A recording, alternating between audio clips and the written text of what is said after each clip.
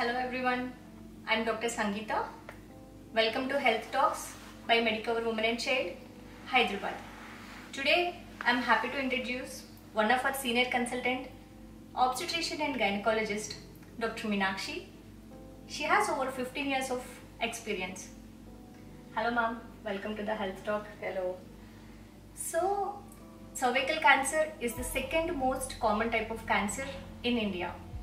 According to NCBS statistics, every year in India, more than 1,20,000 people are getting diagnosed with cervical cancer, and unfortunately the mortality is extremely high.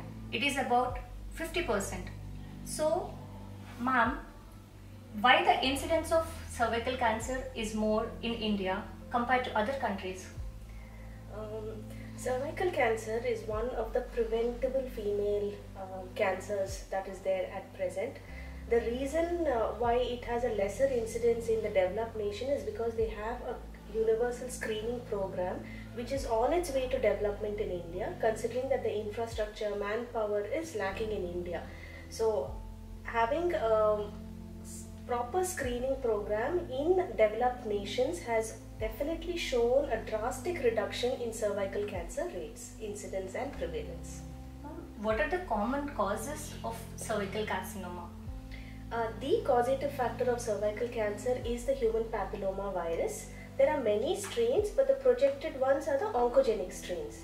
There are other reasons also wherein the chances of developing cancer are higher in women who have multiple sexual partners, who are immunosuppressed, where there is history of immunosuppression. Ma'am, what are the most common signs and symptoms a woman should keep a check on? For cervical cancer, the general presentation is abnormal vaginal bleeding, especially postcoital bleeding, or even postmenopausal bleeding in a lady who's attained menopause, foul-smelling vaginal discharge. These would be the areas where please do not neglect. Definitely come and consult your gynecologist and get checked. Okay ma'am. If someone gets diagnosed with cervical cancer, what are the available treatment options? Okay. When we're talking about cervical cancer, the disease normally progresses from a precancerous stage to a cancerous stage. So in the precancerous stage, the disease is very localized just to the cervix, and even in early cancer, the disease is localized to the cervix. So precancerous lesions are just like maybe getting a cryotherapy done or a lead procedure done or a small cone taken from the cervix will help you get rid of the precancerous lesions.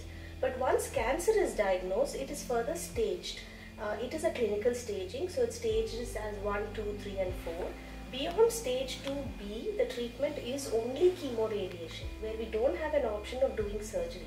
Whereas in the early stages, like very early stages where it's only a micro-invasive cancer, only a part of the cervix can be removed and the lady can still be cured. And in early stages, hysterectomy, radical hysterectomies are generally advised.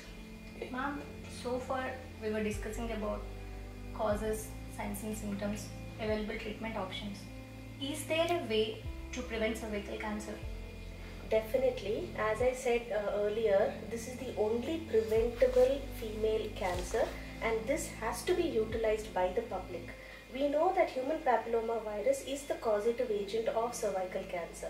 So at present we have a vaccine available which can either be a quadrivalent vaccine where it has got against 4 strains of the human papilloma virus, a bivalent vaccine which is against 2 strains of the cervical cancer causing strains of HPV, or recently even a nonavalent against 9 strains. A vaccine is going to be coming up in India soon.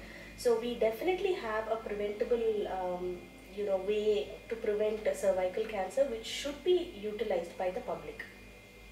Ma'am, what is the best time to get vaccinated and how frequently one should take this vaccine? The ideal time of vaccination is before the onset of sexual activity, because that is the ideal time before exposure to HPV happens. So between the ages of 9 to 26, any time before the onset of sexual activity, it is advisable to get the vaccine done. That apart, we also do provide vaccination to women at any opportunity that we do get up to the age of 45. So in our setup, since we see women normally during the antenatal period, and we deliver them, so we do offer the vaccine once they have delivered in the postpartum period. The other time periods where a lady can get vaccinated are up to the age of 45. Okay, ma'am. So to conclude, what is your take-home message? Cervical cancer is preventable, so get vaccinated, get screened. Forget cervical cancer and cervical disease. Thank you. So please keep all these points in mind. Schedule an appointment with your nearest gynecologist and please get your dose of HPV vaccine. Thank you.